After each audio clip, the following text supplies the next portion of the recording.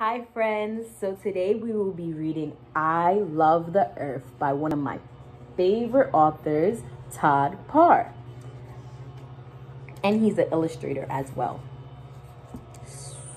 I love the earth. Every one of us help protect the earth and make it feel good. Remember, if we take care of it, it will take care of us. Love, Todd. I love the earth and I want to help take care of it.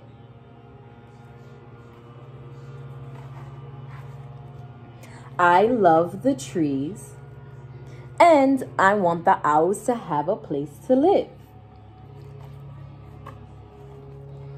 I love the fish and I want the oceans to stay blue.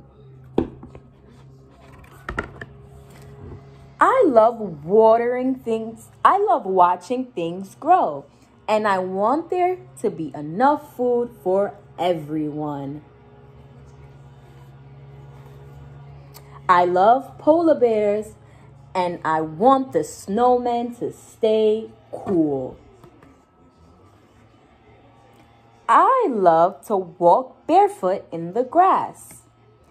And shop at the farmer's market. I love the animals, and I want them to be safe all around the world. Aren't these animals a little silly? Is there a colorful zebra like this? Do giraffes have polka dots? What about an elephant? They don't have polka dots. That's really silly. I love the stars and I want the air to be clear so I can see them sparkle. Does anybody know what these are called? Called fireflies or lighting bugs. I love the earth and I want us all to be happy and healthy.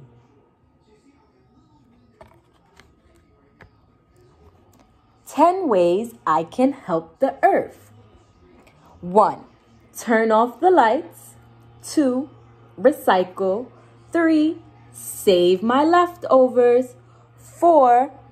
Be nice to the worms. 5. Share a book. 6. Plant a tree. 7.